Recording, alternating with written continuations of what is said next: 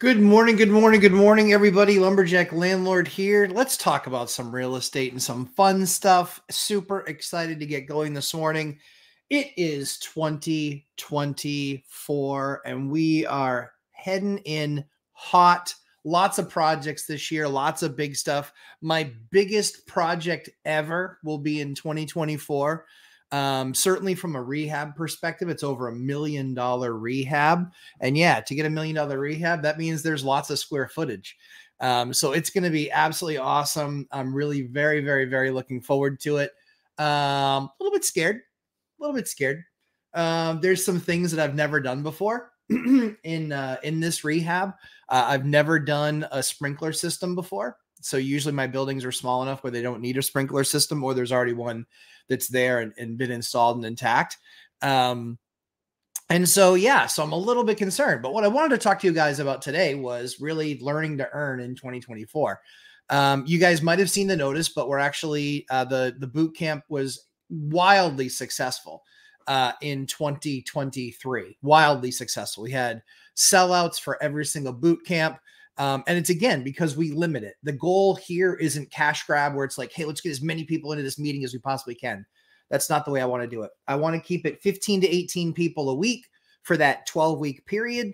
That ensures that you get your questions answered on a regular basis. So if you're going on a journey and you're doing a project, perfect opportunity. Jump in the boot camp. Let's hang out. Let's talk. Let's get advice from other investors that are also in the group that have also done rehabs before.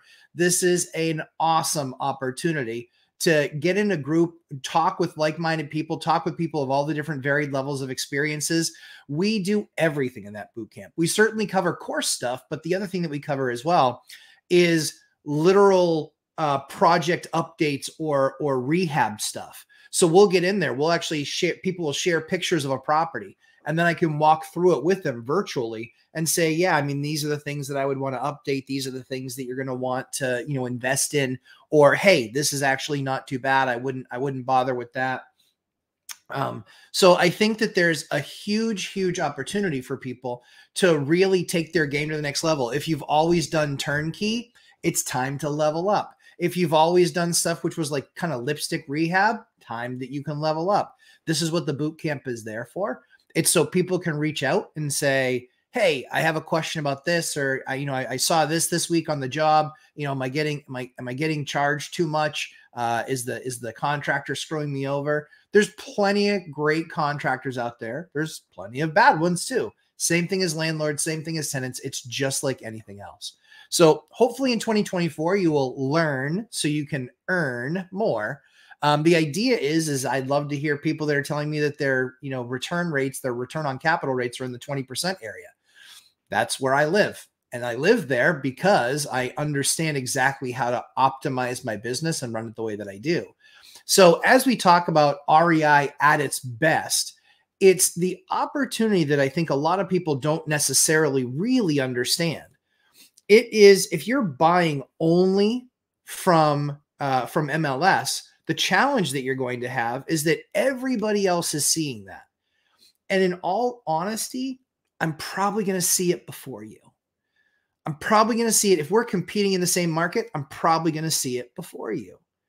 And here's why. I'm still up at midnight at night because I'm insane. And so I actually see things that hit MLS at 8, 9, 10, 11, 12 o'clock at night when a broker might be putting those things in, because that's a lot of times when productive brokers are putting things in that are really early in the morning. I'm seeing all that stuff. I'm not waiting for alerts. So very often before stuff has been truly live in MLS for any amount of time, I've already been on site, I've already had a showing, and I've already made an offer. And there's multiple strategies in the market. Some are like, hey, let's wait for 60 days and wait for it to get tired. You can do that if the asset is way overpriced. You can also do it because there's plenty of brokers that have no idea the real actual value of an asset. Why? Because they didn't do the homework and know that there's an ADU available on that lot. They didn't do the homework and know that it used to be a duplex. They didn't do the homework and know that that you can actually use it as a boarding house and charge by the room. They didn't know, they didn't know, they didn't know. Well, that's what I know about my market. And so when they list it, we bought a property that was listed for $165,000. The property line was wrong. It had twice the lot size. So that made it eligible for an ADU. I knew that because I do my homework and I understand and I know my area. They didn't. So I bought it for $165,000. I've got really good news. It just appraised for $330,000. And that was only about a year and a half ago. And so while prices have gone up a little bit, more thing that's gone up is, rents. Rents have gone up more than the actual asset values. So when we look at least in my area, so when we look at that stuff, that building that I bought, day one, I almost doubled, actually about doubled my value, about doubled.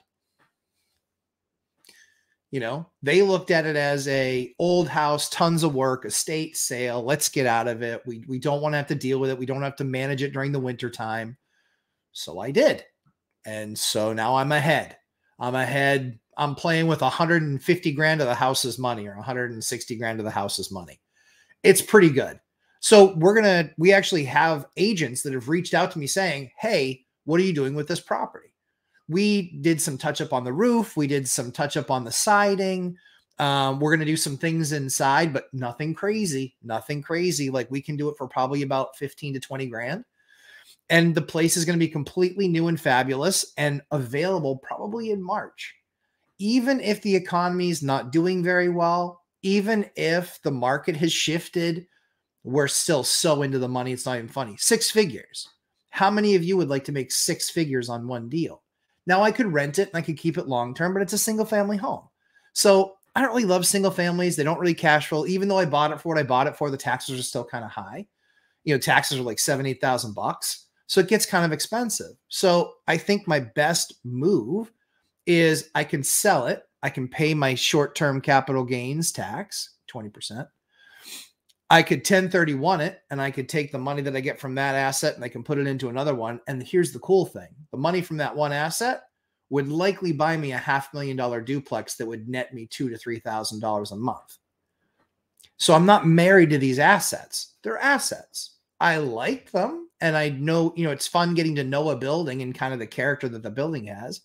But you guys need to earn so you can learn more. That means creating more deals just by your network, but also by your skills. If you can do a heavy rehab versus only being able to buy turnkey, guess what? The number of properties that you're looking at and that you have the ability to buy probably triple or quadruple, right? How cool is that? That's where I think too often people get pigeonholed into, hey, I'm only going to buy off of MLS. Okay, fine. But now you need to buy the spectrum. Now you need to be able to buy from different parts of the town or even another town. Or you need to buy a different type of asset class in that market. Maybe it's mixed use that's for some reason the numbers are really off on. Maybe it's 2, 3, and 4 units, which by the way, consistently most markets improperly value. Most markets improperly value 2, 3, and 4 unit properties the most.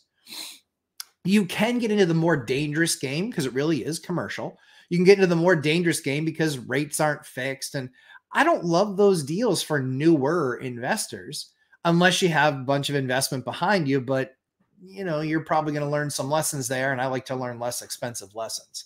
So the thing that I would challenge you guys with today is please, obviously, if you've taken the course, fantastic. If you haven't taken the course, I'd love to have you there. As far as the boot camp goes, it's going to go to $1,000. It's going to $995 at the end of January. I'm not stopping at this time. We did a full year. We proved out the model. Everybody got a ton of value. In fact, we had so much value that we have 30% of our students that are coming back and doing the boot camp again. 30% are doing it again. Now, it's none of the students that owned 0 rentals. They're all students that own rentals. But almost 30%, over 30% of our students are coming back and doing the boot camp again. It's that valuable. So I'm excited to have you guys there in the boot camp, excited to talk to you about stuff today. But again, in 2024, you need to really focus to learn something so you can earn more. And that is taking the next level in the different assets that you're looking at, taking the next step and trying to better understand what a more complex rehab might be, there is going to be value there. There's going to be value add there. And then you also want to make sure that you have the processes in place. I thought it was awesome. And one of the message boards, and I answer so many questions out there, so forgive me, I don't remember which one, but somebody said something about an improvement that they needed to make to the building. And it might have been knob and tube wiring. It might have been something like that. But when we talked about it, I just said, you know what you really have to be careful of that I always looked at was if that turns into a problem where insurance companies, a number of them won't write insurance on knob and tube wiring. If you find one that does, it's usually a huge premium. And I think we all have heard the insurance conversations now. I mean, the insurance companies are de-risking heavy, which means much higher premiums and quite frankly, worse coverage. What else is new, right? They go in the opposite directions. So this investor was very smart. He and his wife recognized we probably need to address this issue now and just push off our next purchase. Very smart. Very smart. Because if you do that and take care of that now, it's the swan thing. Sleep well at night. One of Corby Carter actually brought that up in one of our, he's an alumnus of the Lumberjack Landlord University boot camp or boot camp university. And it's a perfect phrase. Sleep well at night. I want to sleep well at night. I want to sleep better at night. You sleep better knowing that issues that you know about have been taken care of and have been managed. So with that being said, I look forward to an absolutely fantastic year with you guys in 2024. I'm excited to do more of the show. I'm excited to do more interaction with investors and help kind of train up that next group of elite investors going from good to great and great to elite. I look forward to being a part of that process with you guys. So without further ado, we will jump into some of the questions. It's really funny too, because I actually have, let me see if we got a response. We actually have, here it is.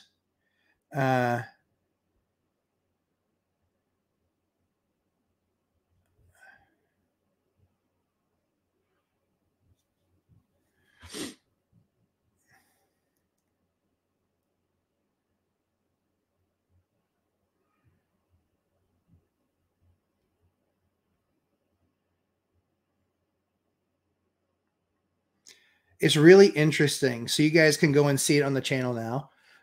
There's actually somebody who, so you guys know how much I love veterans, how much we do for veterans, how much we do for single moms and things like that. And somebody had a stupid take. And so I said, that take's stupid. And he's like, be careful, I'm a veteran. And I said, doesn't mean you can't be stupid. It also doesn't mean you can't be an asshole. You are both. So the fact of the matter is that he didn't like the response. We all know that I love vets. You guys hear it from me every single week. We do special projects for vets. We actually do for vets, not just on the other side of it. And so he starts getting really mouthy. And so it's really funny. He's like, oh yeah, you know, I'll see you there. And then, you know, dropping hints about things. And I'm like, might want to watch your tone. YouTube doesn't like that. So I think it's really interesting to see what we find very often online. And I think that I want to say, who was it that wrote something about this? Might have been Roldan, Crespo, might have been Chester. Might have been Chester, actually. But people talking about, you know, the big tough guys behind the keyboards and all this other stuff. At the end of the day, don't let them get you down. They are on their path, which is, quite frankly, uneventful, doesn't give any sort of return on investment. And they get angry because other people are making progress. We're making progress. We're doing great things. We're helping out tons of families, helping out tons of veterans. We're helping out. The most exciting part of my newest project is the fact that we got approved ADA units. The city didn't come to me and say, Matt, would you do ADA units? They didn't. They didn't. They actually made me do a $5,000 site plan. Then they made me hire an attorney. Not made me, but I had to, because book's this thick. I'm not going to get through that book to understand all the things I need to do. I had to hunt to hire an architect that could actually do the work that was needed in there and set up all the measurements for everything to ensure that we had ADA compliant units. So he actually served on the board for the ADA for the state for 12 years. So we really took this seriously, went above and beyond, and kind of, quite frankly, all in. And it was a pure gamble. I could have spent $5,000 on nothing. I could have spent the other $3,000 or $4,000 I spent on attorney fees on nothing. The $5,000 is what it costs to hire that architect to set up the design and everything and focus on those ADA units. So I'm $15,000 in to creating units that are less expensive than market units because they're often on assistance. So the crazy thing is that I use that as an extreme example where people get offended. They show up on the channel. They say stupid things. They're of no credibility. They don't have any experience. They don't know what they're talking about. And so again, at the end of the day, be a doer, not a talker. So people that show up on this channel on Sundays, you guys are doers. You have better things to do with your time if it's just sitting down and watching fart channels like most of the people that comment on my videos in a negative way. But because you want to become great, because you want to invest in yourselves, because you want to invest in your future, your kids, or even your grandkids' future, that's why people are here. And it's important that landlords, as landlords, that we push the envelope, that we try and do better things, right? Like the ADA units, like I said, $14,000, $15,000 in, they got approved. I'm ecstatic, but now I have the opportunity to spend what's probably going to be 15 to 20% more on the unit to create features that are specific to people, to Americans with disabilities. So, but it's important, right? It's important. So when you have those first floor units that don't have stairs, look at an alternate use. When you have, the 3-story townhome, guess what? That use has been kind of picked for you. But those first story downtown corridor type of units are fantastic to try to be able to create an ADA experience there that will give people, some people, their lives back. So hopefully, you're always looking at, when you're looking at these projects, at best use, because the best use of that space, thankfully, the town approved it. I kind of would have liked to see what would have happened if one of them didn't approve it. But we won unanimously. We got a unanimous decision. I think it was 11-0 or 9-0. I can't remember if it was 9 or 11. But always do best use. But again, I bring that up because this one particular poser keeps on deciding to, type stupid things. And it's going to get him in trouble. So at the end of the day, I encourage you guys, continue to look at best use of these assets. So Kyle Dorn, you're going up on the screen. You're first. Good job. Mandy W., good morning. All Nighter, good morning. Lynn, good morning. Wealth Building Journey, good morning, Matt and everyone. Good morning, Chester. 1,000 million billion. I love the number. Good morning, everyone. Hope is everyone is feeling well today. I am feeling like a champion. Good morning, everyone. Good morning, Laura. Hey, Millennial Mike, there you are, buddy. We're gonna be hanging out in the next few weeks. I'm excited to hang out with Mike. I think we're actually doing a speaking engagement on like 2 weeks from now. I think we're doing it not next Saturday, but the following Saturday. I think we're actually doing that. So I'm excited to do that. What's really funny too is I invited this guy. I invited this guy to come and hang out, and do on the live stream, but big surprise, kind of a poser and backed out, because he doesn't really want to learn. He just wants to be a tough guy on the internet. So yeah, kind of interesting.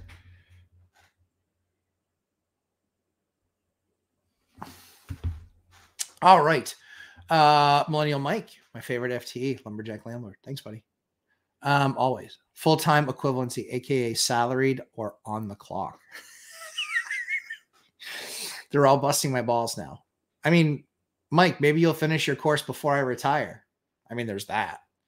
Wealth Building Journey. First you learn, then you drop the L. True story. True story. That's very good, Chester. Harry Hanover. Good morning, Matt. Sunday morning real estate Java. I love it. The most deeply knowledgeable real estate dude on the web. I really appreciate that. I don't know about that. Don't know about that. Certainly the one with the most stories because I've done it wrong the first time. But we've found a better way. Wealth Building Journey, hit that like button. Thank you, Wealth Building Journey. Tamika, good to see you back, Tamika. Always good to see you. Good morning, everyone. Good to see you, Lumberjack Landlord. It's been a while. Yes, I've been able to tune in regularly, but I'm here doing the work and building a solid portfolio. I love that. That's the best reason to miss the show. Robert Farinelli, good morning, sir. Dave, good to have you. Richard Gamino, great morning, Matt, and everyone. Good to have you guys. Robert Farinelli, for my next deal, one idea I had is call some sellers agents that tried to sell this year, but then they took their properties off the market. Absolutely. 1000%. Yeah. If you find them, what your best idea is to not actually call the agent, call the sellers. Call the sellers. Do you know why?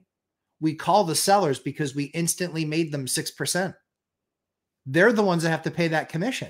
So if you knew what it was for sale for, let's say 400,000, and they're getting a 6% commission, which is 24,000, you instantly, even if you paid 376 on the 400, they got the same exact deal, and you saved $24,000. See how awesome that is? I do that all the time. All the time. I look at stuff that, was on the market, then isn't on the market. I don't call the old agent. F that. I call the seller. Yeah, absolutely. 100%. Without a doubt. And if you guys want to know who that person is that leaves me all the great love notes, and he said that all landlords should get real jobs. It's Nicholas Gray, Gray 1765. That's his screen name. So he was reported. So if you see him bullying, I don't mind rude comments, but if you see him bullying anybody in the comment section, report him. Yeah, report him. Wealth building journey. Somber news. My aunt changed her permanent residence to heaven earlier Thursday morning. I'm sorry to hear that. Forgive me for being a little withdrawn today. Chester, completely understood. I just appreciate you being here. So sit back, relax, feel free to chime in anytime. But I know that for me, I've had a number of people pass, and I know for me, staying in the habit of things helps. So I'm happy to be a part of that for you. And the good news is we know she's in a much better place. Keith Hager, good morning, folks. Good morning, sir. Tamika, Matt, what you're suggesting is a diversification. I appreciate the wisdom you're sharing. I transitioned from primary single family home to self-managing our fourplex, definitely gaining new skills. That's awesome, Tamika. That's exactly right. Diversification is key. So I love real estate, love all kinds of real estate. But when there's a recession that hits, it happens and hits different types of assets. So it's like commercial real estate, right? Right now, office is getting absolutely obliterated. It's getting obliterated. But industrial storage is actually still doing really well. Companies need space to put their stuff. They need space to set up jobs. These smaller companies, for guys that are branching off from these big companies, what do they need? They need industrial space. They need a 15, 18, 2,200 square foot business condo. They need that stuff. That's actually doing really well. There's a development around us that's not built yet, and it's already sold out. So all assets are not created equal. That's why I constantly talk about the fact that I don't love single family homes. I get that they work in a bunch of different states. I get that. Not speaking ill will if you're investing in single family homes. I just want the biggest bang for the buck. If you find a single family where we are, it's probably 400 to 450,000. If you find a duplex with the same bedroom count in each unit, it's probably 6. Which one is the better investment? The single family home does not carry that much of a premium on the rent compared to the rent that you're going to get on a duplex. So what I'm always pushing people to do is do the math. Look at it. Is that single family home that you can buy for $400 or $450? How does it compare to the duplex you can buy for $600? And that $600, if you're buying a 3-bed, 2-bath house and you're getting a duplex, if you're getting a duplex with 2 3-bed, 2-bath units, or even 3-bed, 1-bath units, if you're getting that, the rent on that house, it might be $3,000, but the rent on your half of the duplex is probably 25 or 26. So it might be a 10, maybe 12, maybe 15% hit, but you're only paying 30% more. Guys, the math is there. It's crazy. And you also diversified because now if one tenant goes sideways, you're probably still making your mortgage or close to it. You might be a few $100 in a hole, as opposed to basically, if you look at the single family homes, husband and wife both working, they both had to apply and you counted on both their income. Well, when one of them loses their income, do they still qualify for the unit? Largely speaking, they don't. So now you're on notice that soon they're going to stop paying their rent unless that husband or wife can find another job. This is why I've always loved duplexes. You can buy them with the same exact debt you can buy a single family home. You can house hack it. But more importantly, it's the value. It's the premium that you get for a home that you don't necessarily recognize the premium in rents. Like I said, I can find a 3-bed, 2-bath home. It's for rent for $3,000 or $3,200. A 3-bed, 2-bath side of a condo or side of a duplex, that's actually renting for, like I said, 25, 26, 27. No brainer. It's just math. So yes, diversification within your portfolio, different assets, different areas, et cetera, et cetera, et cetera. Dion, I think, takes it to the extreme of, things being, half hour to an hour apart. Don't love that. I don't want to jump in the car and drive an hour to anything when I'm self-managing. I also don't want to have such a big network that they have to drive out that far to all those things.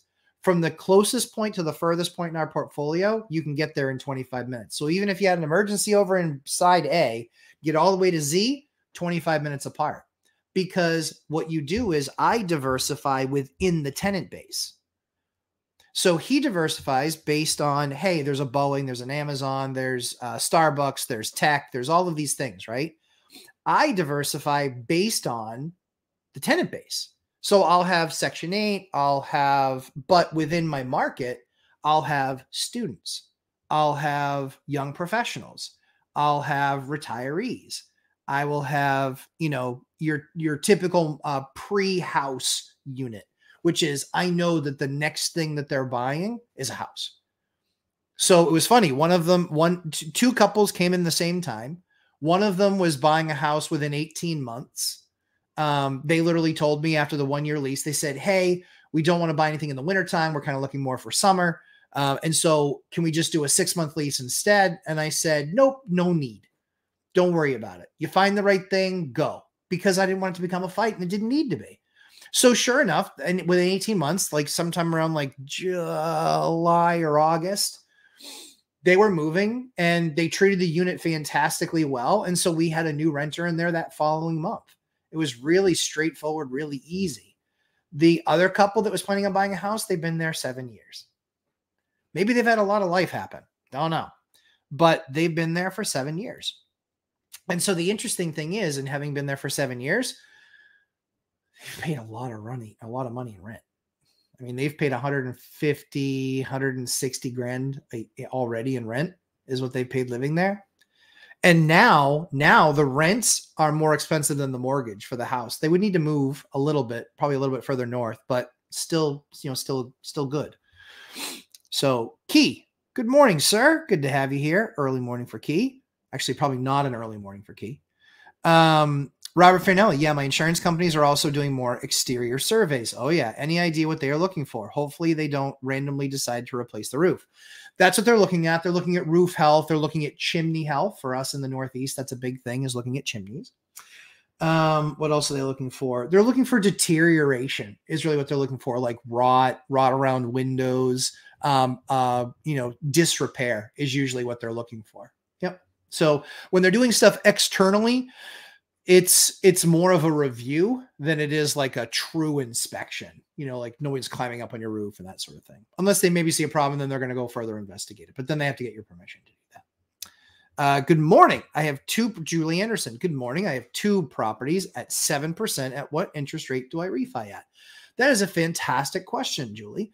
So the couple ways that I look at this are, if the rate is 7, but you've had the mortgage for 12 to 15 years and your strategy is paying things off, believe it or not, I don't refi. If it's been at 7 for a while, I would be warming things up. I'd be talking to some mortgage brokers. Usually the right payoff is a 1% decline if you want to start over again. no one knows what the future is. No one knows what rates are going to be. So it really depends on who you listen to. I listen to Uneducated Economist. I listen to Simon a lot. I watch a lot of his stuff, participate in a lot of live streams, member of his channel, big fan, big fan of Simon's. And I agree with him. I think we're higher for longer. I mean, look at the numbers. Look at the financial numbers that just came out. Like, less unemployment than they expected, more jobs than they expected. Like, can't make this stuff up. So it just moves slowly. That's the one thing you constantly have to tell yourself is it moves slowly. It moves slowly. It moves slowly. Even the massive interest rate move that we had from, 3.5 to 7 or 7.5, that still took like 8 or 9 months. Like, that's still technically kind of slow, seeing as how I can go in my fridge and get a drink right now. So that's kind of the way that I look at it. So to answer your question, it's usually if it's a point or less, what I would be doing now is I would be shopping because there might be the opportunity to, buy rate down on a refi as well. And also the other thing to keep in mind is right now your values are high too. The challenge of refinancing and timing refinancing is that a lot of times when people go to try and refinance, they don't have enough equity in the property. And so they can't refinance out. So then it doesn't matter if you were 7 or 6. So the question is, at 5 or 5.5 has enough damage to the country and to values, has enough damage at that point been done to where now you're not going to have your 20 or 25% equity and the banks start to tighten. So when I was doing deals with banks a year and a half ago, it was 20% loan to, or 80% loan to value, 20% equity. Then it went to 75% loan to value. Then it went to 70. And now there are some banks that are struggling a little bit that are 55, 60, 65. Well, how much risk do they have if they're only underwriting about half the value of the property because they're still going to appraise it? And they're like, well, we'll give you 60%. So $6 out of $10 you're going to give me. And so I have a bunch of debt equity there. And then what happens? Then you don't have enough of an equity position to be able to refi out. So that's the challenging part. Usually it's that drop of 1% in a rate, but I would be also keeping an eye on values. Again, you guys know, I believe that by the end of this year, I think we're going to see some correction in median home prices. And actually we already have.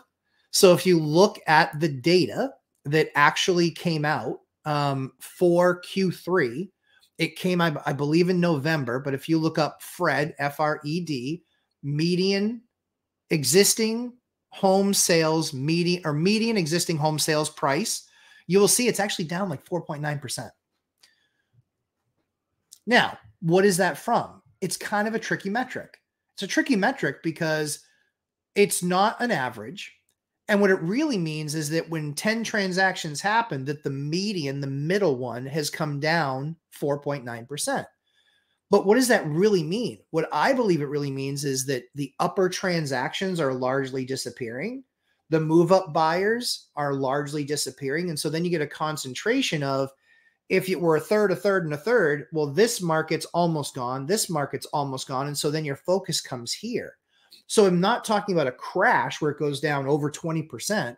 What I'm talking about is that correction, because with the top part of the market missing, and when the stock market starts going down, that's what feeds into it. I thought the market would stay in that corrective phase like it did in the beginning of the year where it was around 20, 25% down. I thought it would stay there. It didn't. It didn't, because why? There was so much cash on the streets.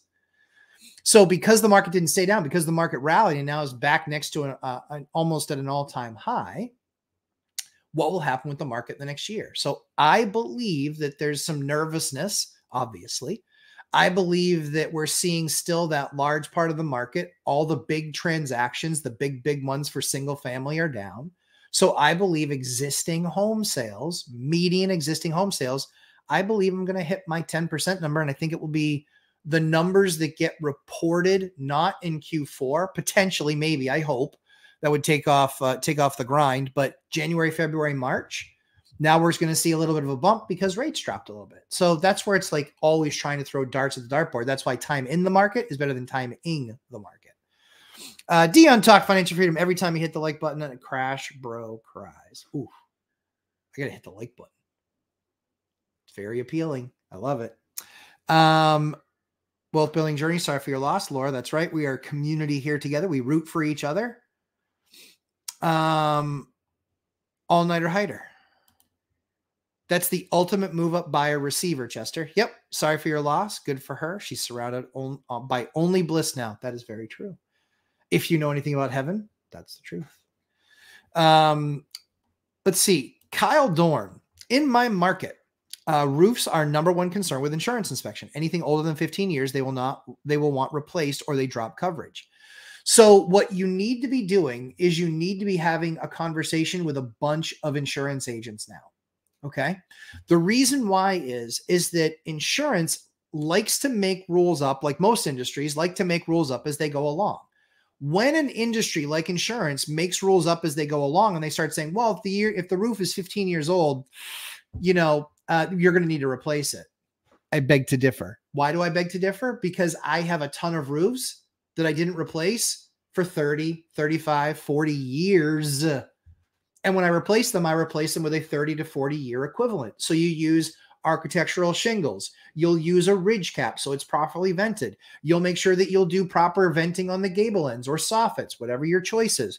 You'll make sure that you're doing, when you're doing the architectural shingles that are actually rated for 30 years. Guys, this is important.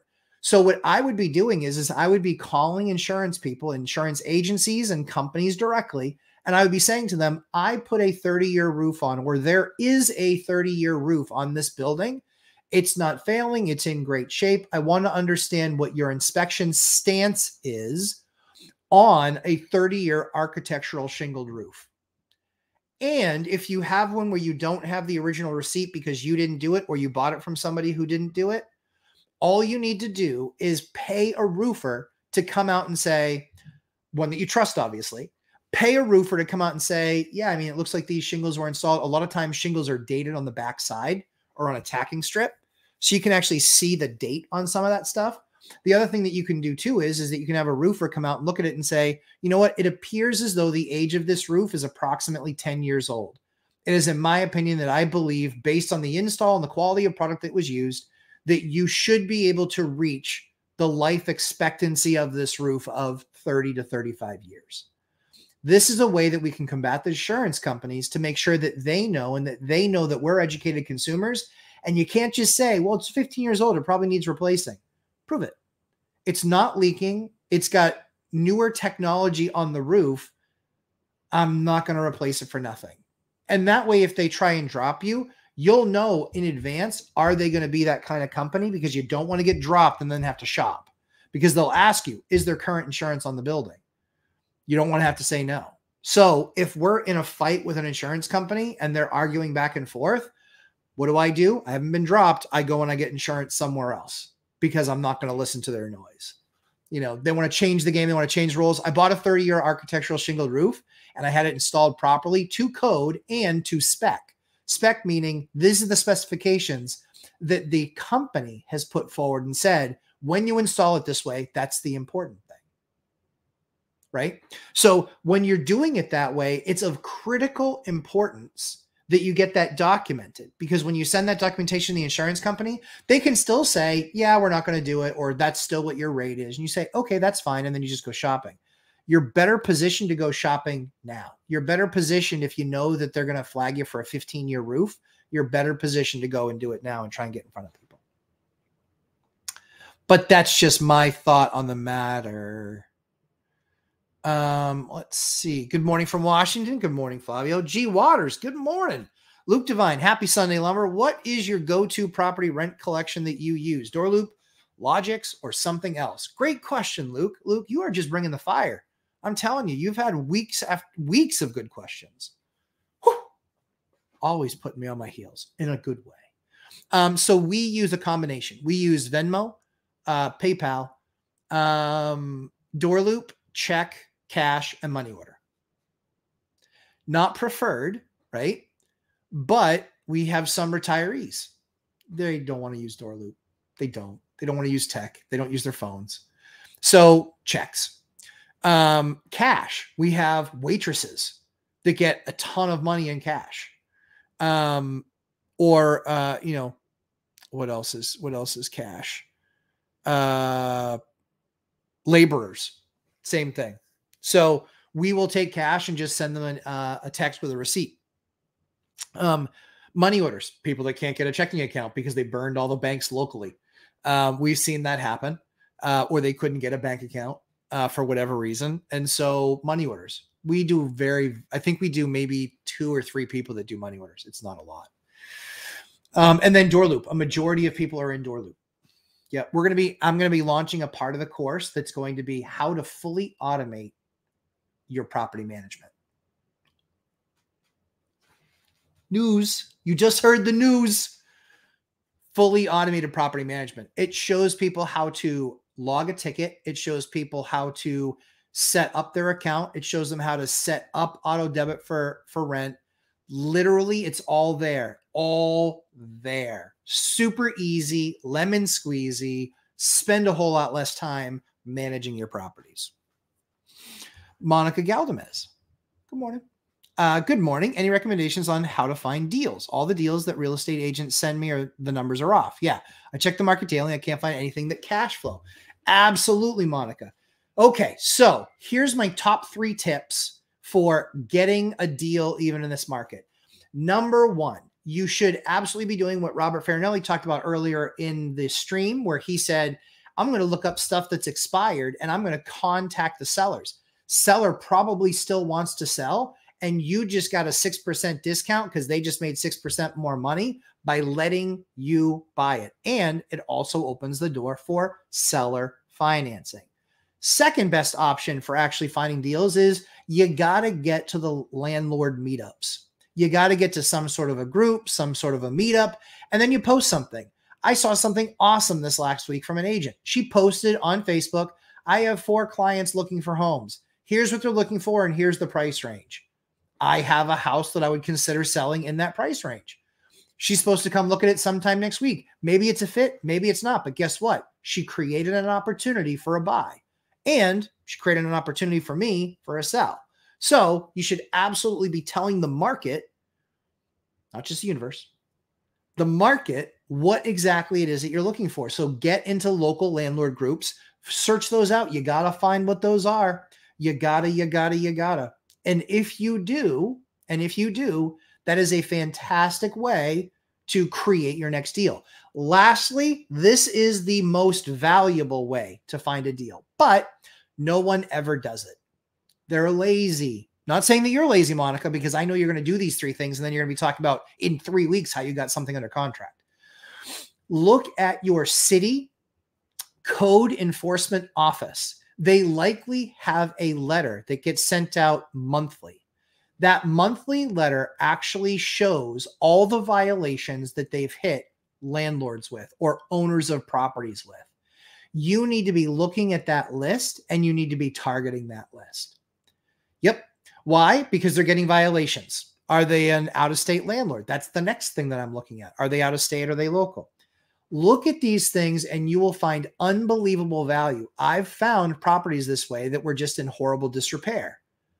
I actually called code enforcement and said, I'm trying to buy this. Tell me all I need to know. They're like, ooh, Matt, that one's brutal.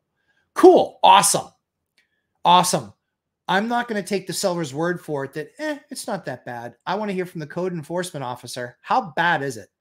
Matt, it's so unbelievably bad. Inside stinks. Like you're going to have to, knock it down. You rarely have to knock it down. It's usually just an extensive work. So those are the top 3 ways that I would actually look to find deals in a difficult market. You're not going to find it on MLS. You're largely not going to find it with some agent. You're going to have to create your own destiny and create your own opportunity. And again, calling the sellers on stuff that has expired and that is no longer on the market that looks like it might be what you want to buy. Fantastic way of doing that.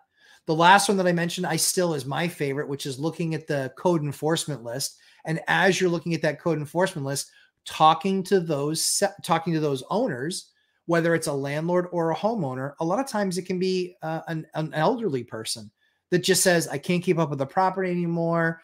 All my friends have moved away. You know what? Now is probably the right time to sell. We've done a few of those where we've had that conversation with people. and it's worked out, really pretty well. And then the second one, like I've talked about, is in the landlord groups, talking to people. What do we know that they're doing if they're in a landlord group? They're a landlord. They have properties.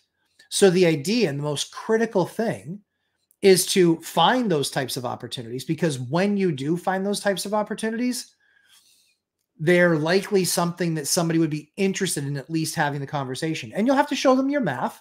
Hey, this is what I believe it's worth. It's always going to be less than what they thought. Almost always, not always, but almost always. And that's what usually will work for you. So those top 3 ways are a way that you're insured to find a deal sometime this year and not have to rely on MLS. Let's see. Kyle Dorn got a couple questions for a new rental of mine. Have someone that makes 3x the rent, but bank statements from November to January show overdraft twice with a balance of $286. No financial stability. I say deny. 3x the rent is good. What's their credit? Because if they have 3x the rent of income and their credit is garbage, well, then that 286 makes a big difference. I don't like people that close to the edge anyway, but it's at least worth taking a look at. Kyle Dorn, your thoughts? She pays mom $900 rent, bank statement, don't show it. Yeah. I pay my mom $3.7 million last year in rent. Nah. Nope. Nope. Nope. Nope. Nope. God can pay with a check. All others pay cash. So no, I don't believe that. Not for 1 second. You also have to watch for, I won't do a video on this because it's too much, but for one of the first times I'd gotten fake pay stubs. And it was a juvenile attempt. I was like, there's no taxes taken out. Like, it just shows you an end number. Faker than fake, fakety fake. Yeah. So you got to watch out for that now too. Let's see. Luke Devine, good to see you from Christian's Steam earlier this week, Hyder. Yes, exactly. Good stuff.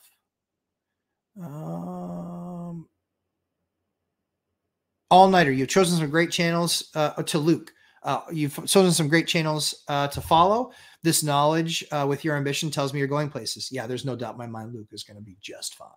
Yeah, Luke will be just fine. Monica, I only have single family homes. What's the best way to transition in this market? So it's really talking to those other landlords, understanding you have to do, if you're from the Zuber one rental at a time crew, you want to do a buy box. If you are, that's a good way to evaluate it. But you start to look at single family homes is a different market than 2s, 3s, and 4s. And that's a different market than 5 through 10s. And that's a different market from the 45 unit stuff. And so the best way to do this is to look at a different asset class and start educating yourself on it. That's what I did. I didn't want to get into commercial. No interest. My first commercial deal, I bought it because it was mixed use. Commercial on the first floor, residential on the second floor. I bought the building so right that the residential rent on the second floor covered the mortgage and all my profit. So the commercial space was just a layup. It was like, well, that's a no-brainer, right? So I did it. And now, big surprise, the commercial space rents for a lot more than what the residential space does. Why does that matter? Because the residential space still covers my nut, still covers all my costs. So that commercial space is pure profit. And it's more, that profit, the profit on that building is more than what the second floor rent is. The profit on that building, pure profit. Michael Diaz, good morning. Good to have you here, Michael. Angel R, Matt, after retirement, will you pay off your properties? No. Nope. I won't. I will not pay off anything that has 3 or 3.5 or 4% debt. Will we get back there? Maybe. But the thing that so many people miss is that if rates get back down there, something bad happened in the economy. If something bad happened in the economy, the value of your asset is now less. Can you even refi it? Right? And so for me, I want to continue to pay down. I want, as you go in that 30-year fixed rate debt journey, every year you're paying more and more and more against the principal. So that's why for me to go from a 7 rate to a 5 rate, but I'm 15 years in on the mortgage. Nah, I want to keep on paying down that mortgage. And then when it's finally paid off in 15 years, I'm probably going to layer it with a ton of debt. or maybe I sell it at that point. Don't know. We have my very first, or one of my very first assets, I'm actually going to be paying off in 2024. And it's not because I'm accelerating the pay schedule. It's only because I accelerated it because when I was paying it down, it was one of the deals that I got and it had like 8% debt on it. So I didn't bother refinancing it. Even for a few years of low rates, didn't want to bother with it. Didn't want my credit getting hit for it. And so now what I'm going to do is it'll pay off this year. And so when I sell that, I'm either going to take the gain, long-term capital gain on that property, or I'll 1031 in. And so that will be the first example I have of paying off or selling a paid off property, or what I did with a paid off property. So great question, Angel. Tamika, question. Okay, let me just roll. There we go. All right. We're rolling with Tamika. Inherited tenant on a month-to-month lease. I'm going through it with an inherited tenant right now, Tamika. Honest to good. Rent is $2,100. Tenant made partial payment before the 1st of $1,700. Remaining rent and late fee now due. Do you immediately move to cure or vacate notice? So the challenge that you have is that if you accepted partial payment, that essentially means that you're working things out with them. So depending on what your state law is, you need to check that. But if we've posted papers, because here's the thing, they came up with some money, right? If you post papers and then they come up with money and you accept that money, within our state, we actually have to say, thank you for paying us this amount of money towards the back rent. This by no means, way, shape, or form affects the current eviction order in process. That's what we can leave them with. That way, when we get in front of the judge, we let them know with a disclaimer when they give us the money that it wasn't going to affect the eviction. Unless, of course, they then all of a sudden get caught up. I've seen people where they were like, they pushed the envelope, they got in front of a judge, or 2 days before they got in front of the judge, or they got in front of the judge and then said, Your Honor, we want to work something out. And so then they tried to work something out because now you have an agreement. Well, when you don't follow through the agreement, then you can get kicked out, or you can basically, then you have to go back to the court and say, hey, this tenant didn't comply with the agreement that we had in place.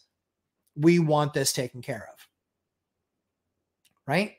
So that then puts you in a position where now you can't evict them unless you go now through the process of the courts of non-compliance, the judge looking at it, seeing that they didn't comply with the order that they agreed to. And then the judge can basically give them a notice to vacate. And then then you pick that up, bring it to the sheriff's office, they serve, and then they do a door lock, and then they have 7 days to get their stuff. And you have to make it commercially or reasonably available for them to get their stuff. And then, then they're gone. So the issue always is with partial payment, it typically starts the clock over again. Just check on your state rules and laws and make sure that applies to you. Julie Anderson, 5 years. I'm thinking 5 or 4. Yeah. I mean, I think that it's that one, if you get that 1% reduction rate, the issue is that if the economy does soften and does get worse and does get bad, second half of this year, and we do actually go into a recession, well, the banks are going to compress the margin, meaning they're not going to be 300 basis points over their cost of lending. They're going to shrink that number. The Fed's going to go down with their number if they see recession. And then I believe that then leads to lower rates. I just think that they're going to hold the rate higher for longer. So I think these people that think they're going to be 6 rate cuts this year, I will bet you it's not going to be 6 rate cuts. No way. No way. That will make inflation scream back. All Night Hider. Simon is a man of great character and has a way of interpreting, explaining things for us to then form our own opinions, kind of like Matt. Thanks, Hider. I appreciate that.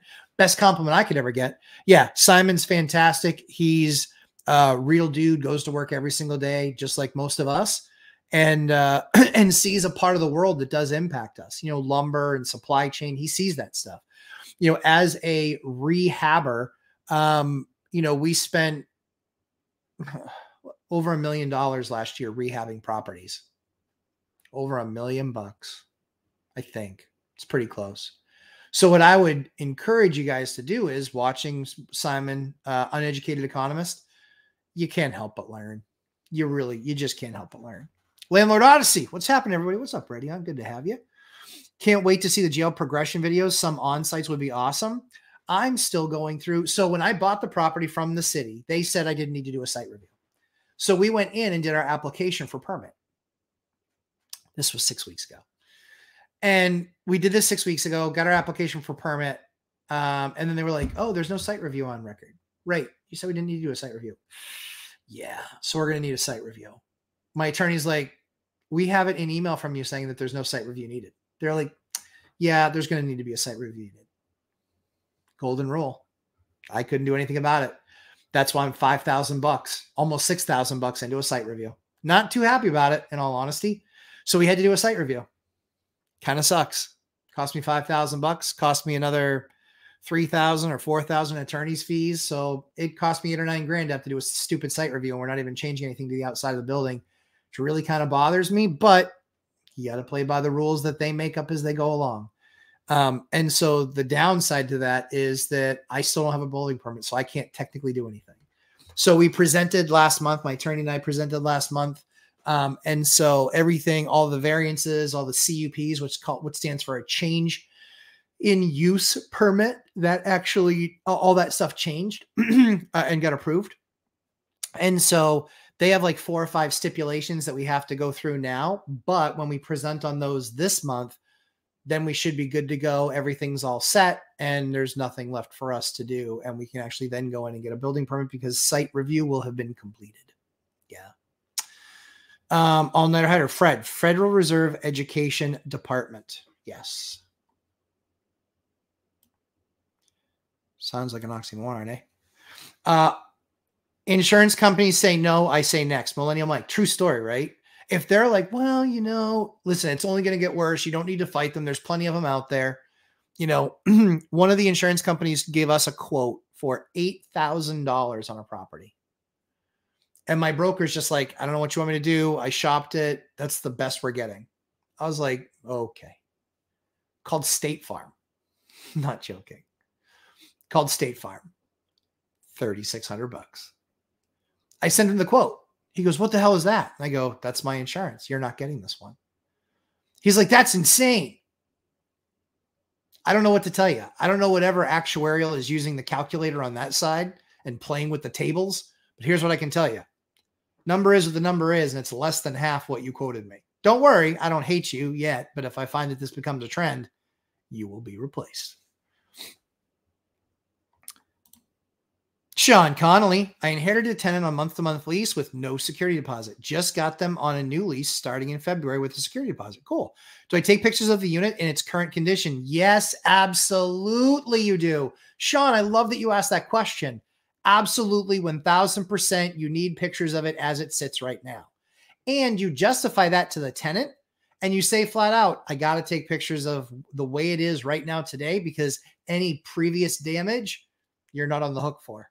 Because unless you have pictures from the old landlord, they're not on the hook for it. So I would absolutely take pictures right now as of today.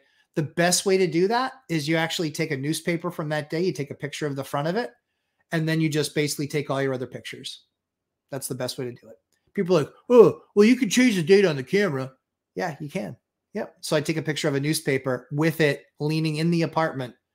That's the best way to do it. And then I also will do like a quick walkthrough of it as well on a video. So I do both. Or I have people do both now. We used to do them physically. Julie Anderson, my car insurance just increased 25%. I think it's all going to jump. It is. It's all going to jump. Absolutely, it's going to jump. Yep. Kyle Dorn, Sean, do your inspection pictures right now. Totally agree. Excellent advice, Kyle.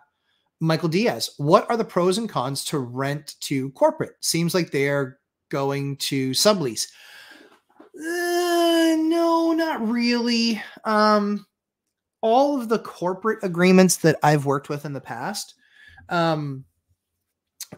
don't sublease. What they do is that they go under lease for the property as the lease lessee of the property, because the people that they're doing in corporate work for corporate. So what that's good is it actually holds corporate accountable. But what you do is you just document it, because corporations largely, yeah, they got attorneys, and they got attorneys that already work there. And so it doesn't cost them anything to drop it on, Tim's desk. Sorry, Tim, you're the attorney today. But yes, I absolutely do a corporate lease, making sure that there's pictures in there. That way, this is the way it is, because guess what they're not going to do? If it's $1,800, $2,500 in damage on the unit when they leave, I've had that happen. I rented out to corporate, and that's what the way it was. I had pictures before, I had pictures after, and I just said, this is what it was before. This is what it was after you guys left. And they're like, oh, crap. Yeah, crap. Not only that, but then they're also responsible for the utilities. That's what I make sure happens.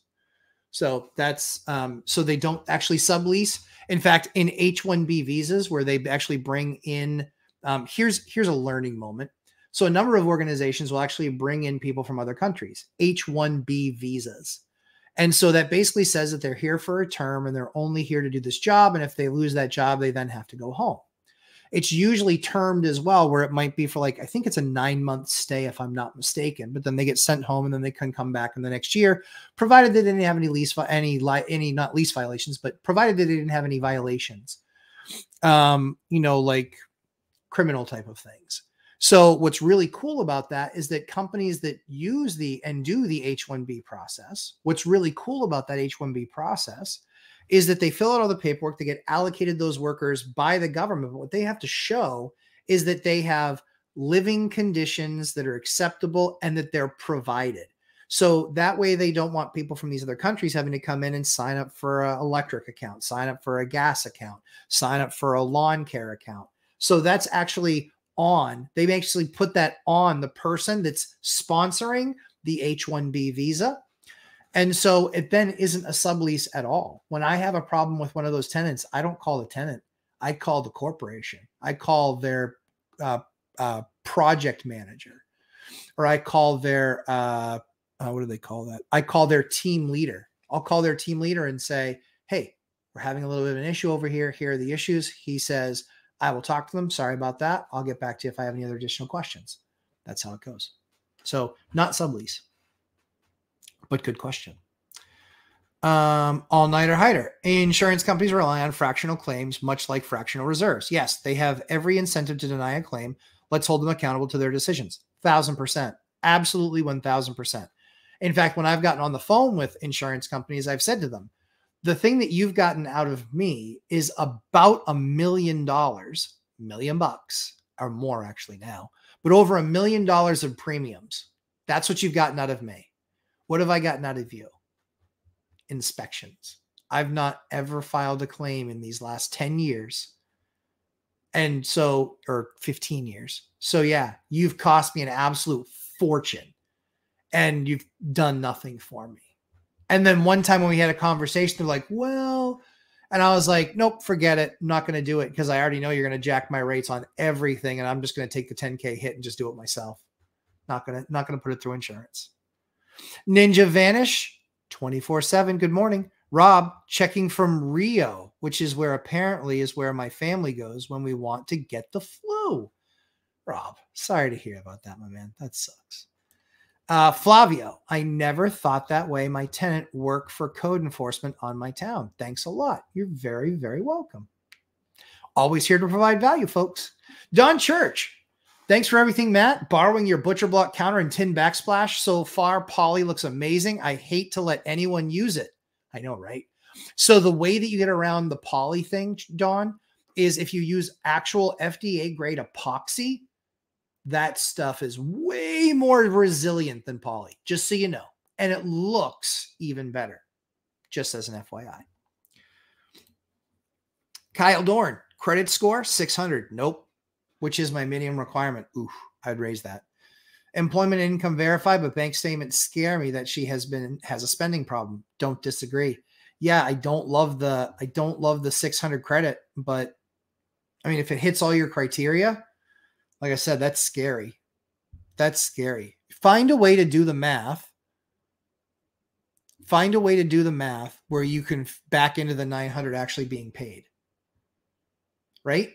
So because that's such a massive number. So if you look at her income and then you look at 2 bank statements, look at all of her bank statements for a month, then add another $900 taking out of that, you should see something. You should see a check for 900. You should see a withdrawal for 900. You should see something for $900. You should see it there. Even if it's cash that she got, like, you should still see it there, because she had to take, it had to, from her job, from her paycheck, it had to have gotten in the account somehow, unless unless she's a waitress, maybe, but yeah, dude. If in my shoes, she would get denied based on credit score. In my shoes, I would also deny her based on unverifiable income or unverifiable expenses. And she would say, well, what does that mean? Say, I can't verify your rent. It's unverifiable. And it changes the numbers so greatly that you then don't financially qualify. And look at it too. Look at her 3 times the rent number. Make sure that it's 3 times net, not 3 times gross. We just had somebody do that to this last weekend. That is a self-employed, and they were like, "Oh yeah, but I make 3 times the rent." I said, "Gross." They're like, "Well, I actually make 4 times the rent." I said, "Gross." It's like, what does that mean? Keep on saying that. And I was like, "You're self-employed. You owe 15% of FICA, bro. 15% plus federal. Plus federal. Mm-mm. Mm-mm. Don't qualify. Mm-mm. Nope. Rob, at least I paid for the hotel with reward points and not cash. See, that's a good thing. Glasses always half full. I agree with Hyder. Robert Farinelli. I am an asshole with rent now. I just posted papers. Been burnt too many times, even if they give a partial payment. Totally agree. Post away, kids. Listen, it's the only way to get them to pay attention. It's what you have to do. It's what you have to do. You must do it that way. You must. You must do it that way. It is of critical importance. I'm trying to see if I got my latest.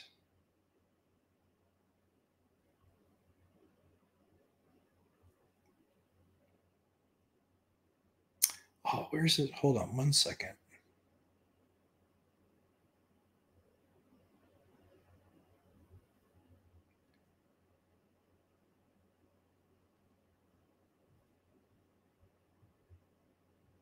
There we go.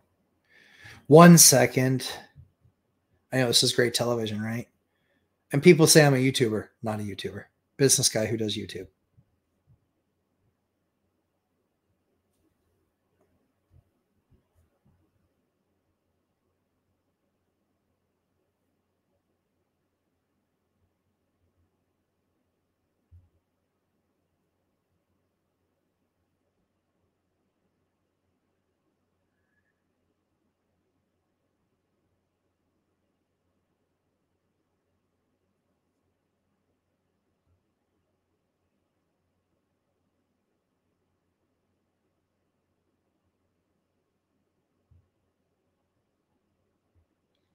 Come on. I know, horrible television. I get it. I get it.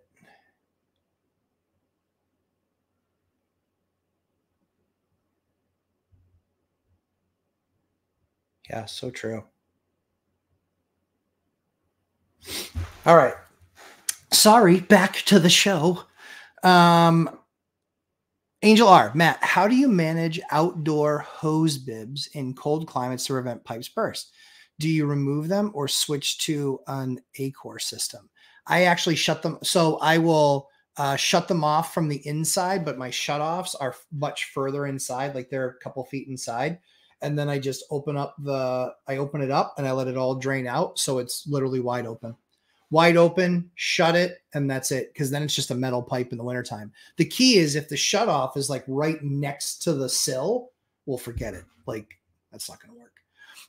But then the other thing too is that on those areas, I'll make sure that I'll like grate stuff or spray some foam in that area. That's of critical importance too. Yep. So that's how I deal with it. Anna K. Hey, how are you, Anna K? Good morning. Should I ask insurance to increase a rebuild value to market value? New acquisitions are covered up to the purchase price for rebuild. value. Yep, but old purchase rebuild value is far below what it's worth. Yes, you can. I would get a quote on it. I would get a quote on it and just see what it's worth to you. That's what I would do. I would get a quote on it and see what it's worth to you. That's a swan type of question, right? I want to sleep better at night. I want to make sure I'm 100% covered. Well, here's how you do that. You actually get the replacement value. And if you then actually get that replacement value, then there's nothing to worry about. What I can tell you is that is a fight as well. I had a friend of mine had a boat, got very nice boat, not a boat guy, had some, don't have any now. His boat was in the storm, back in Florida, whatever it was, a year and a half ago. It caused, he got a quote. His boat was worth, I can't believe boats are worth this. His boat was worth $150,000. $150,000 boat. Oh my heavens, $150,000 boat. Yeah, not my take. So 150 grand on the boat. They quote it was either 110 or 120,000 bucks to fix it. Yep. So it wasn't bad enough to be totaled. Well, then he starts going down the path. And then what does everybody down there start doing? They start jacking up the prices that they're charging to get this type of boat work done. So now he not only is not going to have a boat for a year, he's not going to have a boat for 2 years. Worse yet is they came back with an amended proposal after they really reviewed it, and it was $175,000, which then totaled the boat. And so what he said was, I want a boat. And so he had to fight with the insurance company about saying the 110 is gone. It's now 175, and I'm not paying $65,000 more than what you paid or more than what the payout was. So he had to get involved, fight with an insurance company. They did end up doing the payout because, and for him, he didn't lose 2 seasons of no boat. And who would really want to have a boat back that had like 80% of it totaled? Like, not for me. So yes, I would always ask the insurance company for a quote on that, and then you make the decision of what it's worth. Alyssa M, to what do we owe the pleasure, Alyssa M? So good to have you here. Alyssa M was one of my very first interviews on my channel. She's absolutely fantastic. She owns in 3 states, Montana, or 3 buildings, Montana and Utah are states. They are states. But yeah, she's absolutely awesome. Tamika L. Robert Farinelli agreed. Since they're month to month, I plan to give notice. Yep, I don't deal well with late payers, nor should we. Because heaven knows if anything needs to be taken care of or fixed, they're not tolerant and they want it fixed yesterday. Like I just had some jerk tenant, and yeah, I'm using the word jerk. There was a roof leak. We went through 3 roofers. We finally got one of our roofers to show up and fix it. It took a couple of weeks, but it doesn't rain every day here. It's not Seattle. So he fixed it. She was like, yeah, but none of the other work has been done. Hey, dopey, I'm not going to do the other work in the attic when it still leaks. Does that make sense? Like, don't be rude. She was rude about the fact that it hadn't been done. Well, did you have a half a brain cell to figure out why it wasn't done? When we had told her, as soon as the roof is fixed, we're going to take care of the inside stuff. Now, the inside stuff was about a half a day's worth of work, maybe a little bit more, but it was all repaired, and it was repaired within 3 days of the roof being done, which was, by the way, Christmas week, the week after Christmas and New Year, and between New Year's. So it was all done last week. Then the inspector actually complained about paint. He's like, well, there's chipping paint here. Yeah, I didn't live there. I didn't chip it. When she moved in, the place was all brand new painted. She chipped it. So my guy went back and he's like, I'm not painting all of this. And so he did touch-ups. It was on stairs going up to her unit in a hallway. And she complained that they were only spot touched. I mean, they have treads on there. Like, that's going to be a big, huge, massive job. And we cured what housing deemed an issue. And so would I like to redo all of the stairs? I don't think it's necessary. They're stairs. It's wintertime. Why would I want to do that? Certainly, if I'm going to do it, why would I want to do it in January? You know? And you're then going to complain about the fact that you can't use the stairs all day long because they're going to be getting painted. It's always something sometimes. Let's see. All-nighter hider. Anna, simply asking for their accounting and how they made the decision may soften them up to your request. Yep. It may not too, but I think it's worth an email to try. You don't know if you don't ask. Well, you can ask them. They will often, depending on who your rep is, they'll quote it the different ways. So often a really seasoned rep will tell you, do you want an as is? Do you want an as built? Do you want replacement? What do you want for coverage? They'll ask you those questions and then you get to decide. Other people just arbitrarily pick the one that's cheapest because they don't want to hear the argument about why insurance is so expensive. So you can always get them to quote it. It costs you nothing. But yeah, that's a simple email. Pretty easy. Let's see. Monica Galdamez. I have 2 jobs, 5 rental properties that I manage, 2 children under 6, and learning about how to continue investing. I am tired, but seeing you guys doing this makes me push myself daily. Thank you. You're welcome. Monica, my mom was a single mom. My mom was a single mom. She had myself still in the house. She had me at 7, my sister at 5. And she was a single mom. She was a real estate agent. So it was, peaks and valleys of the market and commissions and things like that. You're doing an amazing job. Absolutely amazing job. 2 kids, 6 and under, holding down your jobs, still investing. You're doing an amazing, amazing job. So well done. Good for you. You're inspiring to me because I don't have nearly that going on. So you're inspiring to me. Rob, quote for the shirt. You got to play by the rules. The city makes up as they go along. Yeah, true story. I know. I don't want to say things like that, but that one was ultra frustrating and $8,000 to the point. It was so frustrating. So yeah, sadly. SK, morning, Matt. Good morning, SK. Good to see you. What's been your major source of rental interest when listing properties for rent? Zillow, Facebook Marketplace. I see a lot of noise in Facebook Marketplace. Zillow is quality, but less volume. Sorry, I didn't want to put words in your mouth. We just see a lot. We see a lot of almost all of our volume is Facebook Marketplace. Almost all of it. Yeah. It's free. It's where a lot of people go. Facebook Marketplace. Yep. Yep. We still do Craigslist because we still see stuff from Craigslist. We still see renters. So I'd like to see how much of business Facebook Marketplace took away from Craigslist when they started doing all that. Because 6 years ago, we were exclusively Craigslist and we filled all of our apartments on that. It's kind of crazy. All-nighter. Get some, Monica. Good luck slowing down after you have built your turbo muscle. I know, right? Laura Samanigo. Unfortunately, in Florida, there are not that many insurance to select from. Yeah, I know. They make homeowners replace 10 years roof with 30-year life expectancy just because they can. Yeah, sadly, I know. I think that the state is going to come up with their own option, though, or just hold the people that are leaving the state that much more accountable. I get not wanting to participate in the market, but you can't participate in this part of the market and not this part of the market. So, I get it. It does make sense that they would hold some of those companies more accountable. I like that.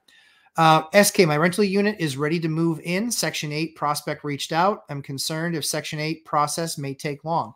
The very first one does. The very first one does because you have to, meet all the HCV specialists, not meet them, but like via email and coordinate everything and get somebody in there.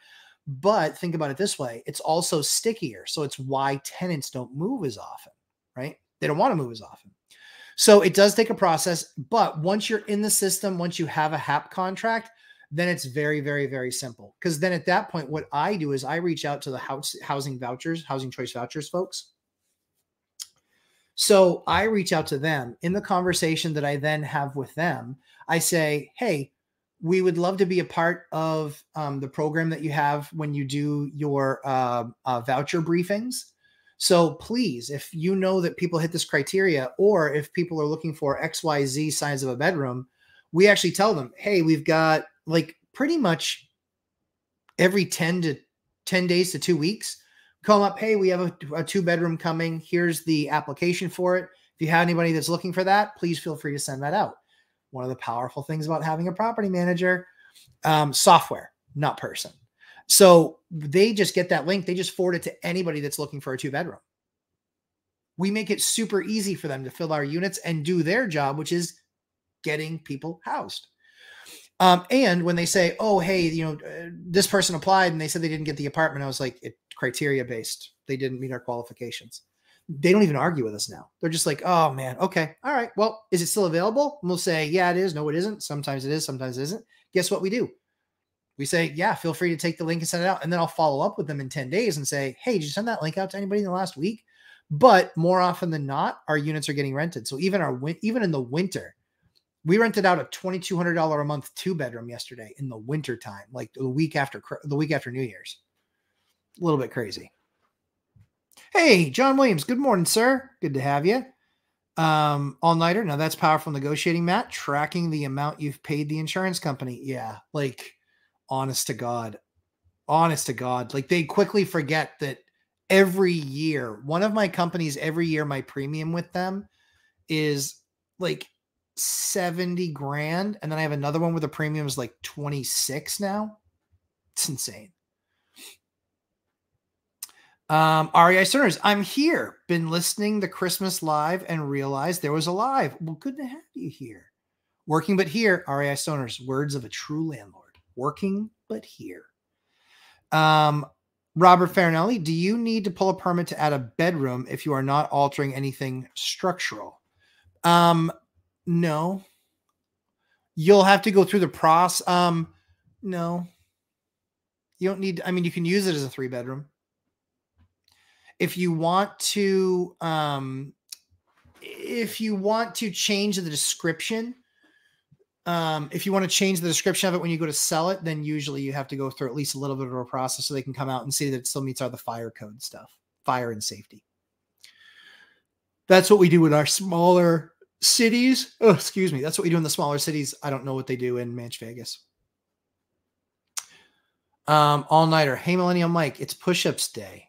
Get some, boy. It's always push-ups day for Mike. He'll be sorry he sent me that picture. Yep. LOL. Rob, LOL. I thought the stream froze. No, it's just me tending to some malcontent. He went over the top in the last couple of statements, so I had to flag him. SK, I get a couple of applicants for my rental on Zillow who never took the time to come and see the rental. Yep. Do you ignore such applications? When do you respond to my message to visit the property? I always, you know what? I think, so I have an agent now that does that, but she does it to the process that I have, which is what is written in the course and done in the course.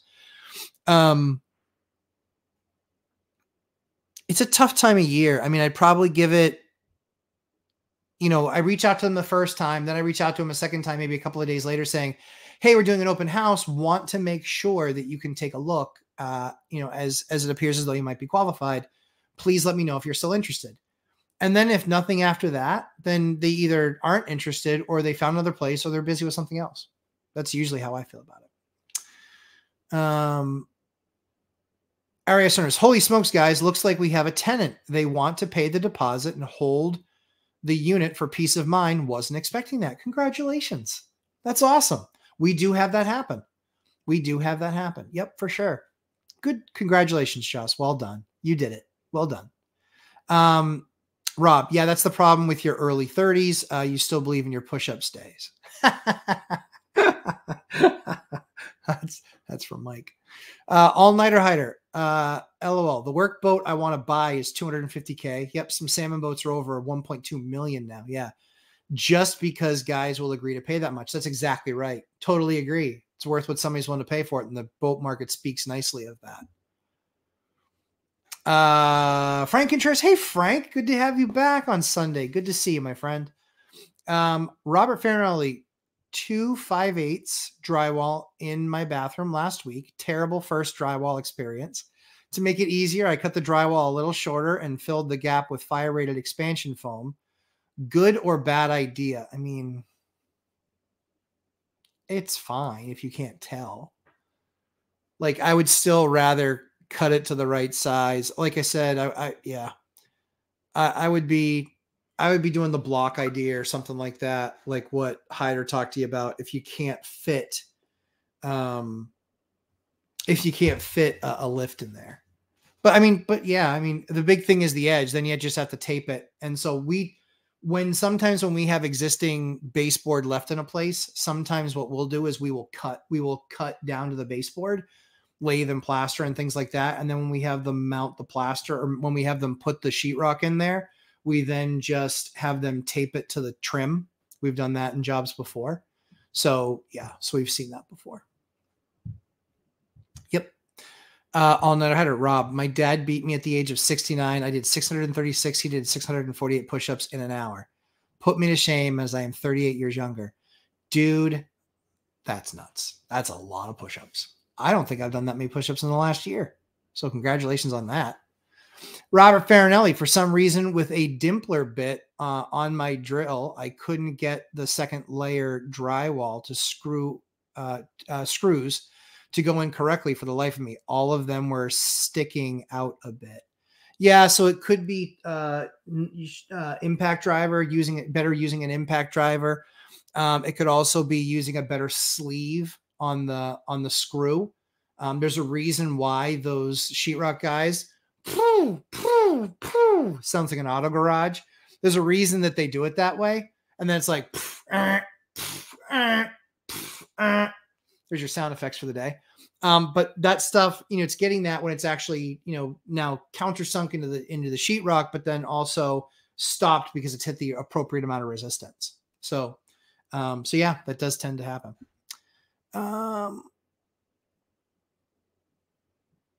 Jay Caesar, should I wait for better times to buy? Nothing makes sense right now. Maybe soften economy in 2024 will bring lower rates and better deals. It is still pricey here in Salt Lake City. Totally agree. Jay Caesar, welcome to the channel. Happy to have you. What I would probably be looking at is I'd be looking at other assets. For sure. I would definitely be looking at other assets, but I'm sure as newer investors, you don't need 10 deals a year. You need one. What you have to do is you have to be on the hunt like a seasoned investor. If you're hunting like a seasoned investor, there are deals that they will say no to because they don't make enough. However, for a new investor, it's a million times better than what they're going to find on MLS. It's that much better of a product. So I would say, look to earlier in the video. I give the 3 ways that you can create opportunities in this market. Look at that piece and try all 3 of those. Try all 3 of those honestly for a month and see if you haven't gotten at least 1 or 2 opportunities come across your desk that make sense. Antonio, so I'm looking to build a 6-unit condo in the next 2 years. Love that. And I'm wondering if you would invest $1 million in that type of a project or buy 2 to 3 duplex instead. I'm based in New Hampshire as well. Antonio, great question. Thank you as always for the offer.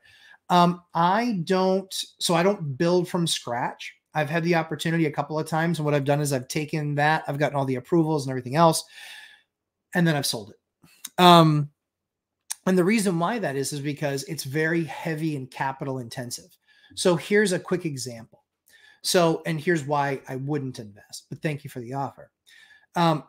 If I put $1 million up in that, by definition, that $1 million that I'll have in that project will be tied up for quite some time. Maybe a year, right? So it'll be tied up for a year. And then the opportunity is, okay, then what do? Do I sell? Well, maybe the market's not very good. Do I refi? Maybe the market's not very good. Maybe rates are super high. Maybe values have crashed. Possible. Maybe they've just corrected and they're down 10 to 20%. And so what happens is I don't need it to crash to not be able to get an exit. Here's what happens. They go down 10 or 15%, but the bank is nervous. So then the bank says, well, we're not going to give you an 80-20 loan to value. Even though it's brand new, we're going to give you 60-20 loan to value. So the problem is, through no fault of my own, just because time passed, I have $1 million locked up. Here's what I do. I spend that $1 million. It doesn't buy me 3 duplexes. It buys me closer to 7. That $1 million gives me enough money to buy 7 duplexes because the value and the loan to value is never in question on a duplex. It's 20, 25%. land, construction, it might be 50, it might be 55, it might be 60%. And that's one of the things that scares me about these projects is that they take a lot longer. There's a lot more capital there, and my capital is dead. It's not making any money. It's happening at an event as opposed to the opposite of my portfolio where it happens on the reg. So when I buy a duplex or 7 of them, when I buy those duplexes, even if I overpay a little bit, I'm going to make 10, 15, 20% of my money.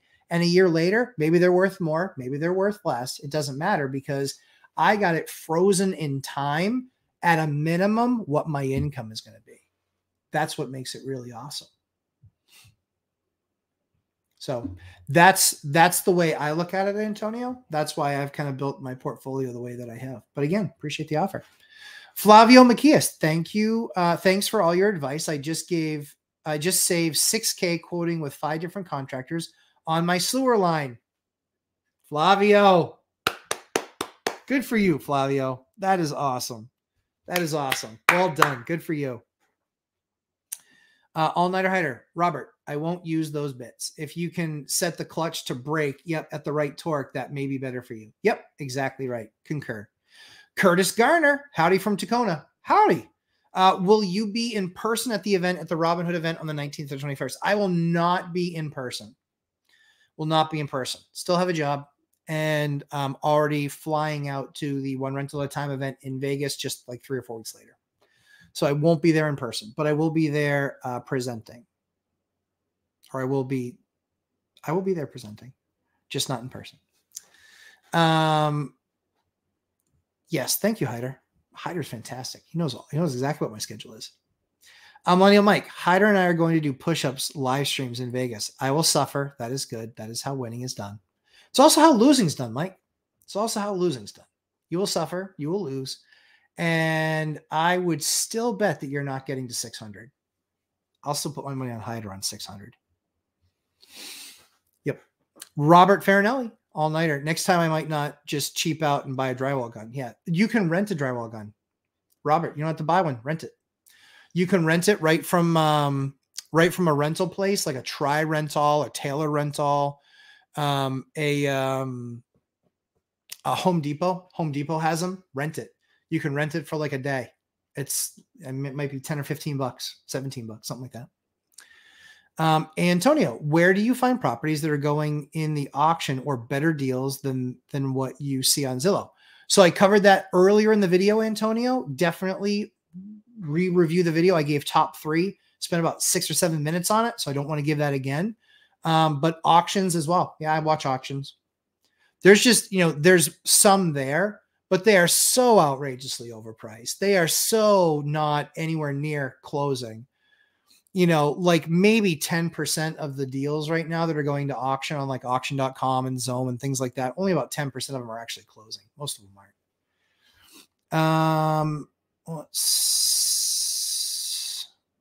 You're not getting to 700, bro. Millennial Mike, love you like a brother. You're not getting to 700. Not by the time Vegas comes. SK, in 2023, what's been your time split percentage between acquisition, stabilization, optimization? It appears that property management takes the most time, but want to hear from you. SK, well, great question. It's going up on the screen. Great question. Right now, I would say, so acquisition this year, it wasn't much. It was less than 10% was acquisition. Stabilization was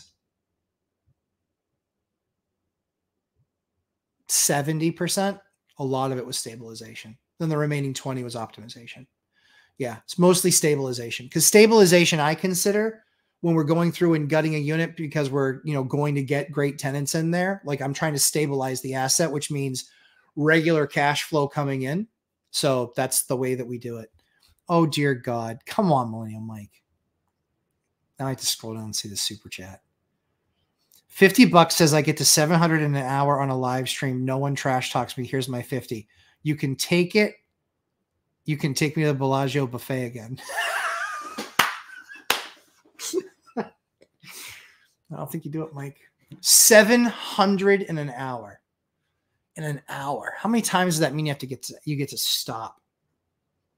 And Mike, we are talking about real push-ups, not like from the knees where like you play golf from the other tees. Just saying. Freaking Mike. Hilarious. It's not trash talking. It's just recognizing that I don't think you can do 700 push-ups in an hour. A person. Good to have you. Is a commercial lease that has a flat rent, but also percentage of revenue from the business a red flag for a potential buyer of the building? It's not a red flag, but I really want to understand it. You know, especially going into a softer economy. Yeeshka. Oof. Going into a softer economy, that's a little bit scary for me. Won't lie. Percentage of income. Yeah. I mean, not a red flag, but definitely one that needs a lot of investigation. Who knows if the owner of the place passes away, if their top sales guy leaves, if their top crew leaves, you know, where does that leave you? If that's the, you know, because in a commercial lease, if you're not bringing in the, 1.3% of global debt, if you're not bringing in that much, the bank can then put you in technical default. So that's where I would get nervous about that A person. That's a great question. Great question. Those leases are pretty rare. Don Church, do you typically hold open houses? Yes, I do. I have a new rental almost done. Partner has a list of 10 questions, and if they answer correctly, they can come to the open house. Thoughts? I would cut down the number of questions. What you want to do is I say, limited space available in this or for this open house. Please answer the 4 questions listed in the application in order to get a number to attend the event. Please note that you must qualify in order to attend the event. That's what I do. 10's way too many. It needs to be 3 or 4. What are the 3? You don't have 10 questions that you would base a rental on. So the thing that I would look at if I were in your shoes is I would look at what are the 4 that make you say no, right? That's what I want to look at. That's my thought, Don. Millennial Mike, well, now I have to get to 700. It's pretty funny. Pro tip, if a drywall piece is too big to enter the room, score the backside. Yep, exactly. Where a stud or joist will fill and fold. Yep, place piece in half. Exactly right. Or just cut it in half. An extra joint is usually worth the saved work. I agree. You're going to be mudding and taping anyway. Antonio, what do you see in NH's opportunities this year and in upcoming years? What towns do you prefer and what do you look for? I know my 3 towns inside and out. I don't know any other towns in New Hampshire. Landlord Odyssey knows Keene. Robert Farinelli knows Manchester and Nashua. My buddy Josh knows Atkinson. Another one of my buddies knows Hooksett. So I don't know. I only know what my 3 are, and my 3 are the same that they always are, which is I only buy fantastic deals, ones that have a lot of opportunity for upside. So I don't have a specific town. Hey, I would look here. I think that you have to learn what type of a tenant that you want. You know, Manchester can offer high-end tenants, can offer low-end tenants, it can offer Section 8 tenants. It can offer blue collar, it can offer white collar. It just depends on what type of asset you're buying. So I don't think there's a hard and fast answer of here's where I would look. But there's a hard and fast answer on here's the criteria I would use to decide. Robert Farinelli, drywall, guns, wired, only costs $100. I think I'll buy versus $15 a day. Exactly. Easy enough. It's math. X number of push-ups per minute or 2. Yeah. So, I mean, basically you're looking at, to get to 700, you got to basically do 12 a minute. So that might not be that hard now that I think about it. Hard for me, not hard for SWAT guy. He's SWAT. But yeah, 12 a minute. Because you could probably bang out 20 in the first minute pretty easily. I wonder when fatigue would set in. I don't know. It's going to be interesting to watch. Don't know that I watched the whole live stream, but I certainly will skip to the end. Antonio, what do you think about... Oh, actually, it's 1:08.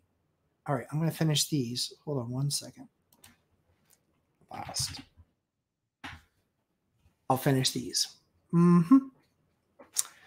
Antonio, what do you think about STR New Hampshire? Hate it. And especially in the Lakes region and up north. Hate them. How about towns like Durham and Portsmouth for properties? Hate them. Hate them. Hate them. Hate them. I hate Durham and Portsmouth because working with the city of Durham is a nightmare. So I was working with the city of Portsmouth. They're a little bit better than Durham, but not much. The cost is absolutely outrageous. I see buildings down there that do 10 and 12,000 bucks a month, but they're worth $3 million bucks. I have buildings that are $1 million that do 10,000 bucks a month. I'd rather have a cheaper asset that throws off that kind of cash. Robert Farinelli, works better for me sometimes. I only work for a couple hours after work. Exactly. 11.6 a minute. Yeah, 12. You can't do 0.6 push-ups, Mike.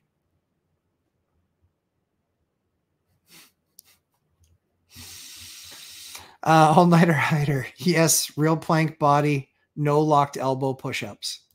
Yep, just saying. Yep, just math, but sounds impressive and does take work. Thank you for my first super check tax write-off of 2024, douche.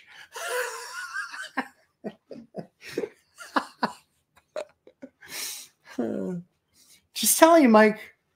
O'Doyle rules. O'Doyle rules. Rob, I'm not gonna trash talk Mike on this one. I've retired from push-ups myself. Nice. Hey, Corby Carter. Mentioned you earlier, Corby, with your swan concept. I love it. Let's see. Last one. When you refi a single family, how much closing costs do you typically pay? My rate is 10.5. Holy Lord. And I'm being offered 765 with 1 year prepay. Worth to wait for rate to lower further in next quarter. I can never guess what rates are going to do. I don't really run my business that way. Time in the market better than timing the market. It depends on, 10.5 is what you're paying now, and you're being offered 765 with a 1 year prepay. Is it a 1 year prepay or 1 point? If you answer SK, I'll answer. Because I'm trying to answer your question. 1 year prepay. I don't think I do that. I don't think I do that. I think I'd be shopping for other debt. I would be talking to as many people as you can talk to. I would talk to Matt, the mortgage guy. Absolutely. You need to be working with a more conventional lender. And I would also be using the opportunity to call other local small banks and have conversations with them. That's what I would do. Other local small banks, have conversations with them and just say, hey, this is what the asset is. Here's how much cash flow it makes. Here's what it cash flows today at 10.65 or 10.5. What's the best rate? Because you can probably get in there at low sevens. I just did a deal at 7. Well, is that really? Yeah, it is. I'm signing paperwork. I've done the deal for a while. So yeah, a friend of mine just got a 699 on her investment rental. Exactly. Yep. Absolutely. No points. This locks me for 1 year with a prepay. I don't know, SK. I don't like lock-in stuff. But you can. I see it both ways, right? Like, it's impossible to say. A year from now, you might look really smart. A year from now, you might look really wrong. It's impossible to say. If we go into war, if there's so many variables of what could happen with rates this year, if we go into recession and we know, is Q4, did that put us in a recession? Are we in recession from Q4 in GDP? No, probably not. That means that we have to see how the first quarter of this year goes, then next quarter. And so a recession wouldn't be announced until like July or August.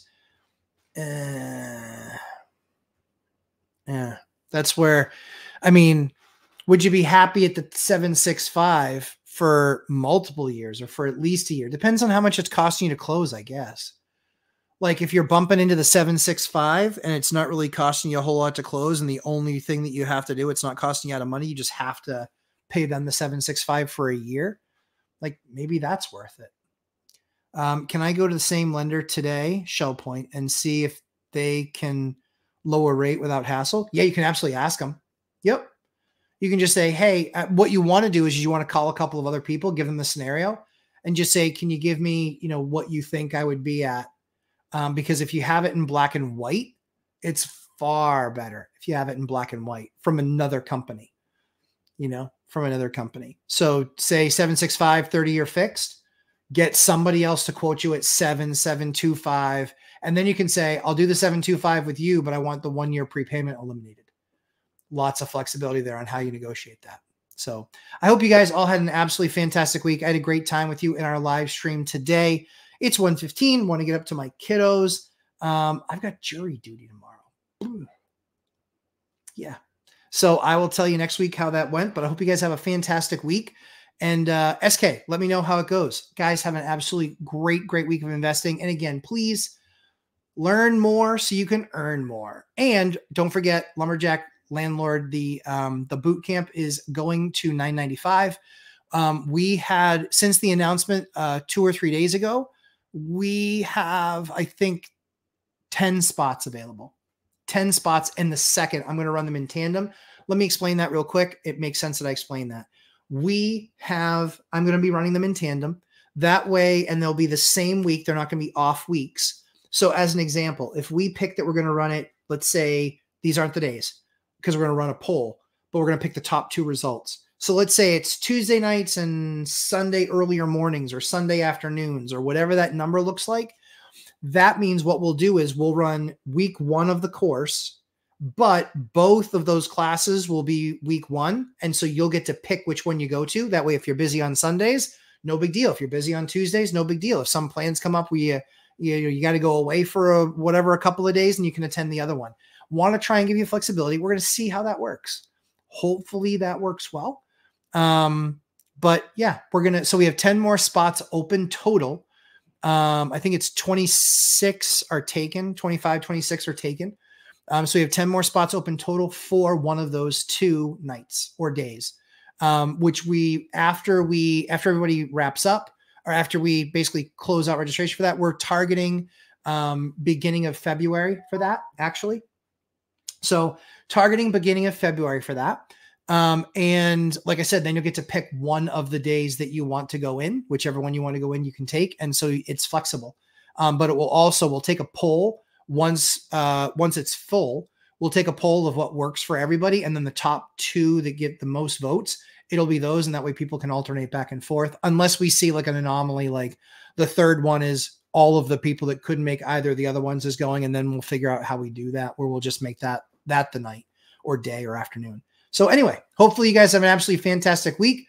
Like I said, please check out the course. Let me know how that goes and have an absolutely fantastic week. Thanks, everybody. Take care.